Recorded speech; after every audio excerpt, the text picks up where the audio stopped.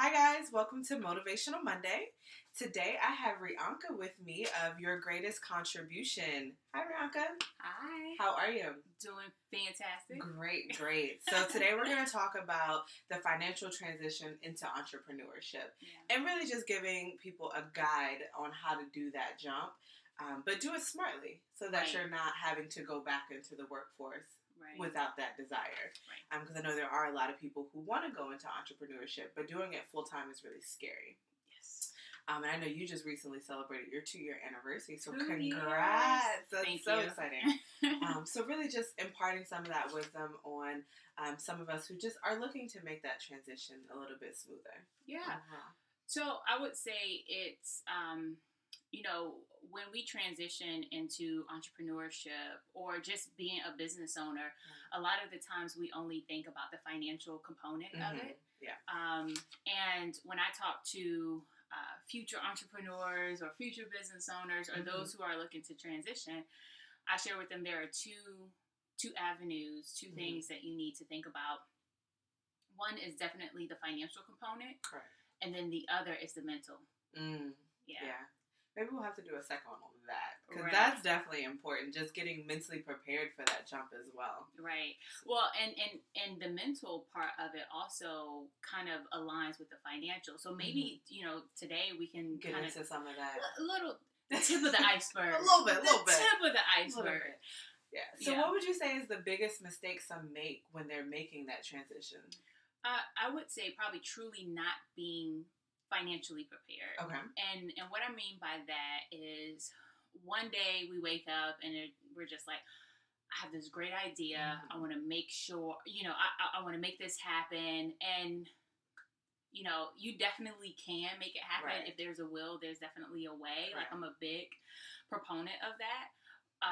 But you have to be financially prepared as well. Like, don't just wake up one day and just like, I've had it with my boss. I can't take it anymore. Throwing up the paper, saying peace out. Like, exactly. What does your bank account look like? That's real. That's real. Can you actually afford to leave this full-time job? So what I share with people is to transition slowly into entrepreneurship. One is definitely take stock of your finances today. Okay. So how much money do I have from a liquid perspective, meaning cash, what's in my checking, what's in my savings account, how much do I have in my retirement account? That's important. And then creating a budget. Okay. And what I like to say is, I don't care if you're a thousandaire or a millionaire, everyone needs a budget. Yeah. And so especially when you want to transition to an entrepreneur, because you're the alpha and the omega as far as like when it comes to your finances and all of that. So take stock of where you are, create a budget, figure out what are your fixed living expenses. Okay. What are you going to have to continue to pay for, whether you have a job or not? Yeah. So rent, car note, maybe not. If you're a millennial, you probably still have some student loan debt, right?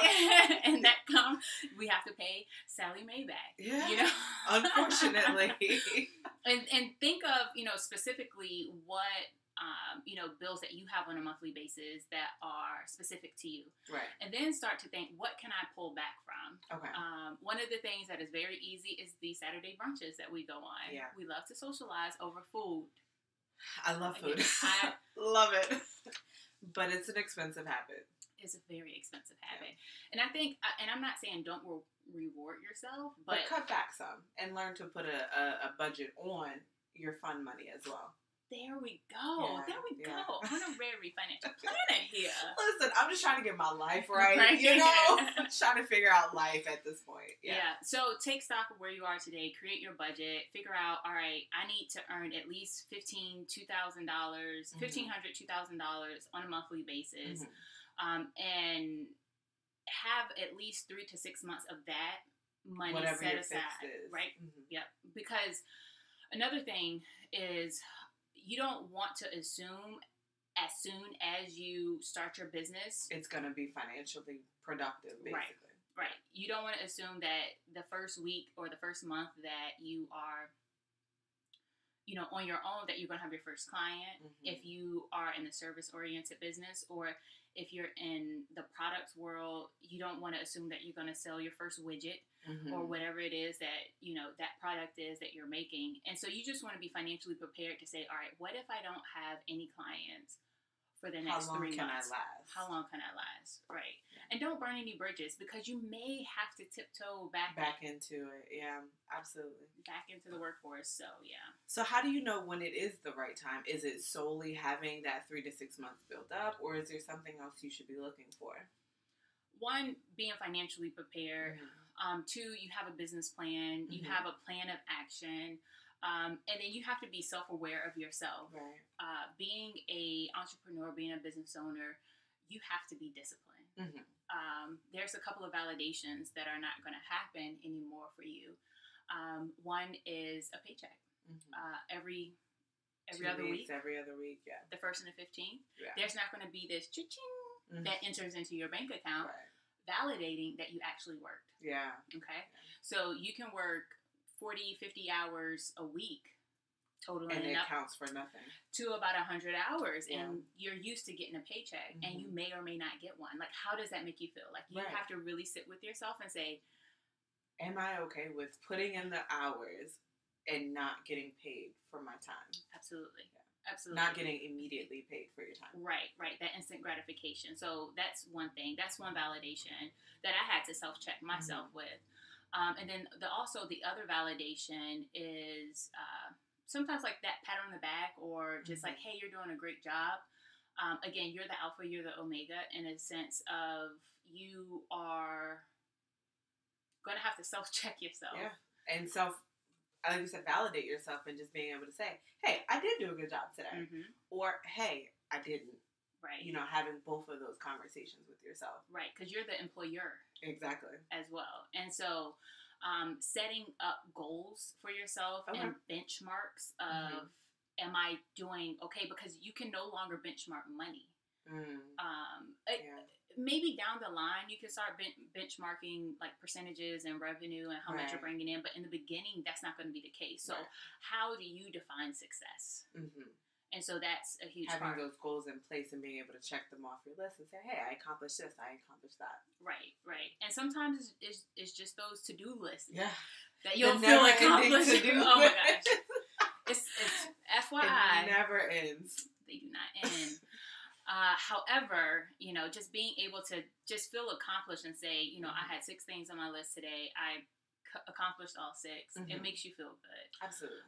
So how do you know you're ready to take the leap? One, you are financially prepared.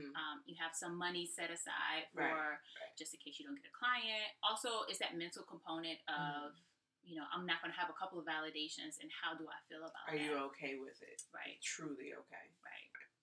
So what can you do if you feel you're ready before your money is ready? Create the side hustle. No one is telling you can't do it on the side. If anything, start doing it on the side. Another validation, or just kind of like testing the market, is what you're selling. Do people want to buy it? That's true.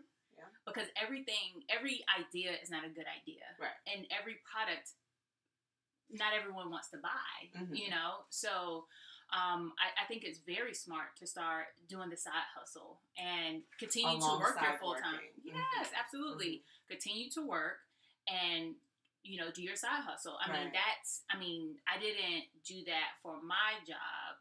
However, I created the business on the side. So when I finally said goodbye to my firm, actually ready. I was ready. Like, I could literally open the virtual doors of your greatest contribution. Awesome.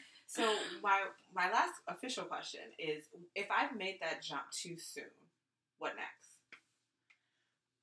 Like, I took the leap of faith and I said, I'm going to go for it.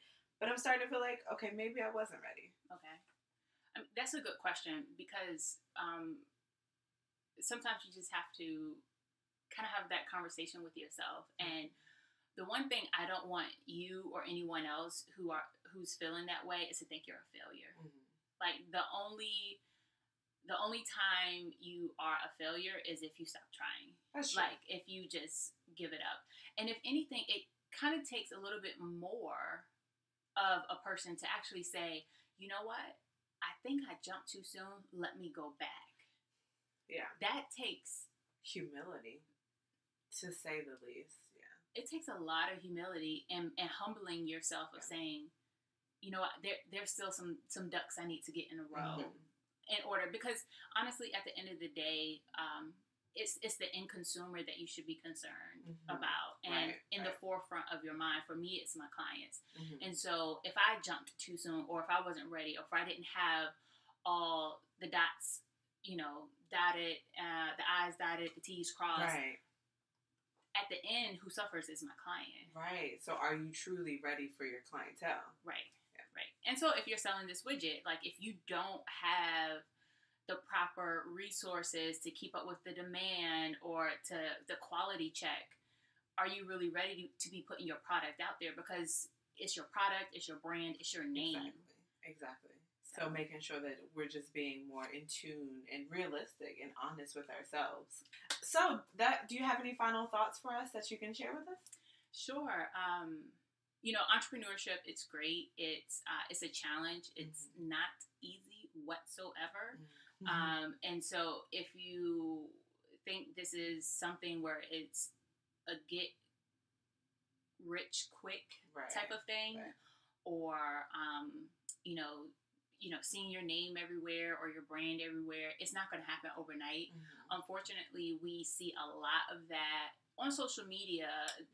We see a lot of people and just like, wow, like they're doing so great. Yeah, and their come up was so quick, but you really don't know it was a 10-year grind. Yeah, it takes 10 years to be an overnight success. Yes. Yeah. It takes 10 years. Yeah. And I've been, I would say, in the profession for almost 10 years. So, you know, and how am I measuring success? Exactly. I don't know. Exactly. You know? I would say you're being successful. I would say. Thank you. Even just taking that leap to being a full-time entrepreneur and to be able to sustain that for 2 years, that in and of itself is worth celebrating. Yes. Well, thank you. Absolutely. Thank you. Absolutely. So if you are okay with it, I would love for them to be able to maybe comment a few basic questions. And then both of our contact information will be on the post. If you have any financial questions, this is our expert. So definitely send her an email. And you have consultations on your website, right? Yes. Where they can schedule that? Yep. Perfect. Well, thank you guys for tuning in. I've learned a lot. I hope you have. All right. Thank you so much for joining us. Thank you so much.